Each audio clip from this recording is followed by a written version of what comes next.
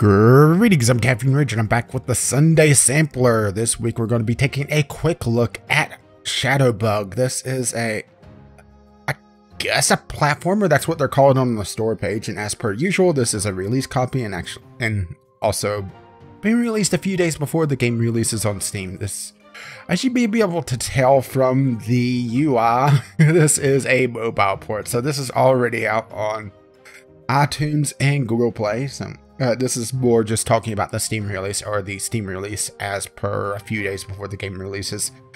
And yeah, I got thoughts on this game, as you would expect, because I'm doing a video on it. So let's just dive right into this. This game has 36 levels with 6 boss fights, and I am on...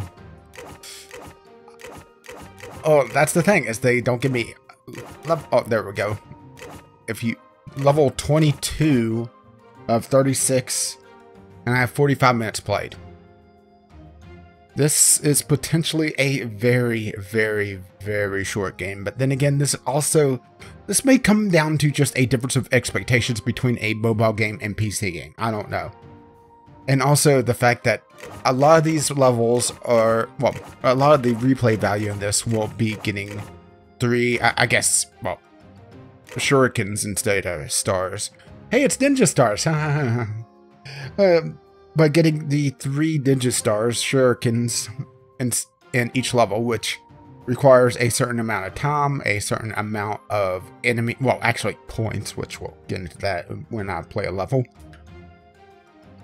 And just also finding the extra little bit. But the thing is that you're not ever incentivized to do any of these, because it always unlocks the levels in sequence as long as you complete them, that is.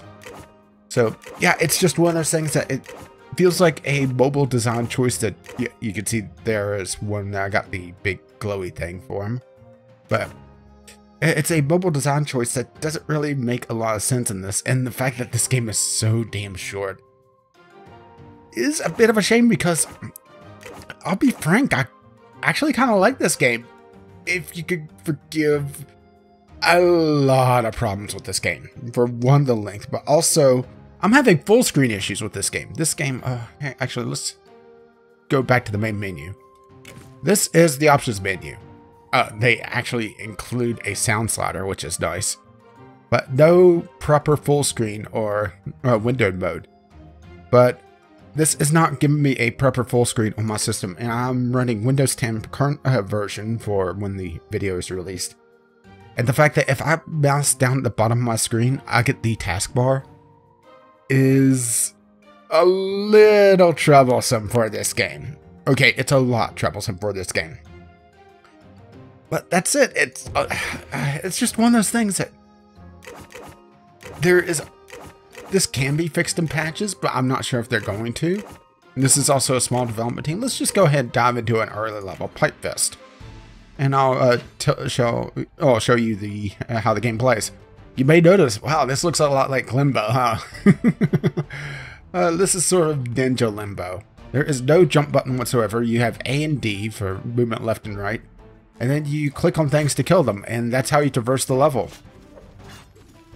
And this area is actually very tough to do because, or at least that last area, because I'm going down, and yeah. And that is the... Oh, got you to kill as well. And that's the level. Yeah, it's time being able to complete the level, and these number of bits. I don't know what this is. And they never really explain it. I wonder if this has the big glowy thing, but that's beside the point. And these levels are very short. I mean, you can see my time there. 19 seconds, 30 seconds, 24 seconds, 32, 12. Granted, the early levels are obviously tutorial levels, but if you go back here, you know, a minute 50, 2:54, but that's just, you know, I think a couple of these are where the game actually starts to take off the gloves.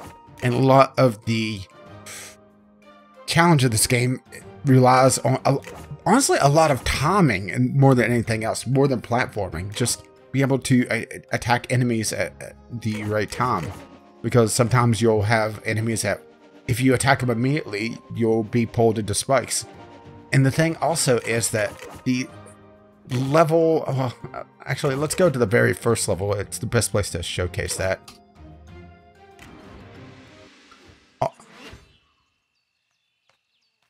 Is that the level doesn't matter all that much, because you can see this is a hard barrier, but attacking something causes me to go through it.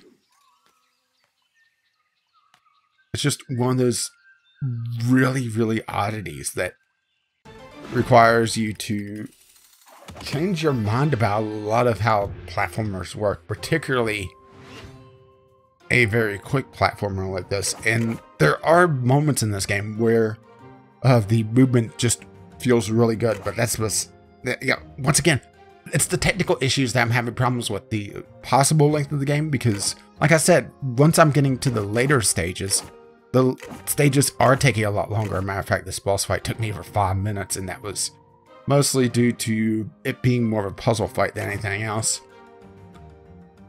But these are still very short stages, and I'm what, 2/3 of the way through the level, or through the game? 22 out of 36. Yeah, that is quite the thing. And also, on these longer stages, let's just pick one pretty much at random. I don't recall this one offhand. They have mid-level checkpoints, but there is no input on when the checkpoint goes off. So I'm left completely guessing if I even hit a checkpoint. And honestly, sometimes the levels are a little bit arbitrary on exactly where a checkpoint is. I mean, I imagine that it's, you know, a certain percentage of the level, but, and here's the big but, it comes down to, you know, did you have a long sequence of difficult jumps just now? And that could be very, very annoying. Like right there, I got caught by a timing issue. And I'm back here. Not too far back, but then there was one level, and I'm blanking on the number. I do apologize for that. And that I went through a very long jumping sequence, and I hadn't hit a checkpoint, and I screwed up a jump, and I had to go through another very long, difficult sequence. Like, I just got a new best time, 1:07. Yeah, I knocked, what, 50 seconds off my time here? And I'm 7 seconds off the par time, but yeah, that's me sitting here talking as well. I wonder if I can find that level. It's probably one of the ones I have a longer time on. But it's just, there's absolutely no feedback. I mean, you just saw, I went back to a checkpoint. I had no feedback that I had a checkpoint at all. And it's one of those things that it's a little touch, but it makes a world of difference in the game. And, well, and also, well, let's go ahead and do the first boss. The first boss is, at least according to the developer on the Steam forums, granted, there's not a lot of traffic on the Steam forums, and I don't expect this to, you know, be a very popular game, but that's beside the point. This was a review copy that looked interesting, so that's why I'm playing it. And yeah, the first boss is the only one with a checkpoint at all. Granted, that can be, you know, not that big a deal because a lot of levels in this game are exceptionally short. Oh, okay, there we go.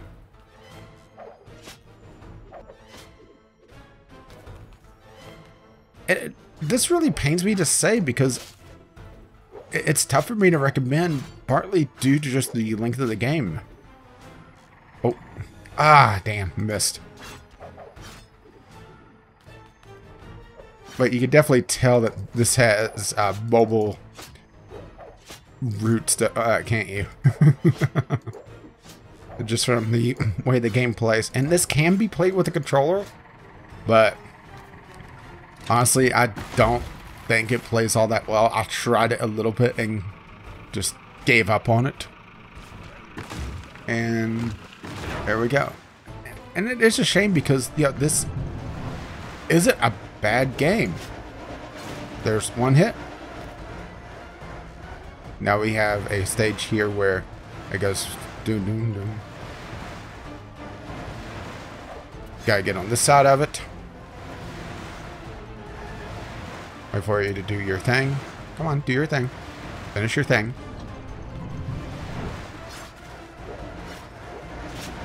Aha! I hit your weak point. Okay, it's coming from the right. Avoid it. But yeah, this is the reason why this boss has a checkpoint, in that, you know, you have that long march up, and that's the first boss. With a 3 shuriken rating as well. Barely, with 308 of 300, 308 with the power of 300 on that. Wow, I shattered the power time. But yeah, there we go. I think we're pretty much done here. This releases on July 21st on Steam, but like I said, it is currently available on mobile platforms, and maybe it's a little bit better there. I don't know. I haven't played it on mobile. And there's absolutely no indication on what this game is going to be price-wise on Steam. So it's a complete question mark for me. I do know on mobile, on iTunes and Google Play, it is $3.99. So I'm expecting either that or $5 on Steam, which includes the PC development tax that always seems to happen with mobile ports, which is a little bit disheartening, but that's just how it goes, I guess. And it really comes down to, do you want to play this on PC over mobile? Because, yeah, this is a very, very short game, or at least it seems to be very short. And I'm going to hold off on my recommendation or not, just because I don't know the price point on Steam. It's a wait and see, and maybe a sale game. I don't know. But I will say that I did have fun with it, so if that's your barometer for some reason, then there you go. And I will say that it is impressive for I do believe this is a 2-man studio, and I do hope that they, you know, have a more substantial game in the future if they go to PC again. But I think that wraps us up. As always, constructive feedback is greatly appreciated in the comments below, or if you don't really have anything to say but want to let me know that you enjoyed or hated this, hit the appropriate buttons. And subscribe if you wish to see more of the Sunday Sampler or my other content. And I do apologize for this coming out on Monday morning. Just, you know, some issues personally that I couldn't record Saturday night to release this on Sunday. So this is a Monday Sunday. But hey, it's Sunday somewhere, right? That's how days work, right? Anyway, that wraps us up for this time. I'll be back, well, not quite in a week. I'll be back hopefully Sunday with, who knows, maybe something else. I'll see you then.